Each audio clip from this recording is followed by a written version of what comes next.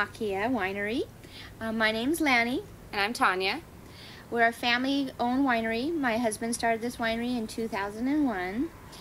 He came home one day telling me he was going to quit the survey business and start a winery. And that was, like I said, 2001. There was a surplus of wine. I thought he was crazy. I actually thought he should call the winery Midlife because that's how crazy I thought he was. But he was serious. He took 3 years to start the winery. So actually, he mentioned he wanted to do this in about 98. So in 99 and in 2000, he took 2 months off his job, worked at other wineries at $10 an hour. I thought, how are we going to pay these bills? We can't do this. So he goes, honey, I just got my first paycheck. I found out how I can make more money. I said, oh, good, because I'm not going to be able to pay the mortgage this way.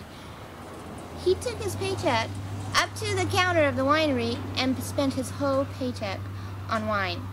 They gave him 50% off, so he doubled his paycheck. So anyhow, this winery is a lot of good wines. We have a lot of good fun here. We specialize in Zins and Italian varietals, Petite Sirahs, late harvest. My husband does very well. He sent us to Italy this year on a first and second place award in an international Barbera competition.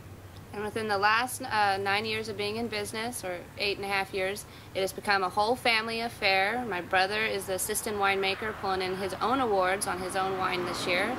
I do the wine club tasting room and website. My Aunt Kimberlyn helps keep my mom organized.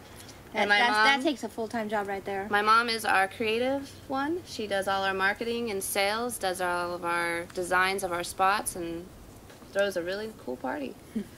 We do have some fun parties. The weekend before Thanksgiving in November and the first weekend of May. So if you're seeing this video, just show up that weekend. Guarantee you I'll probably have a really good time.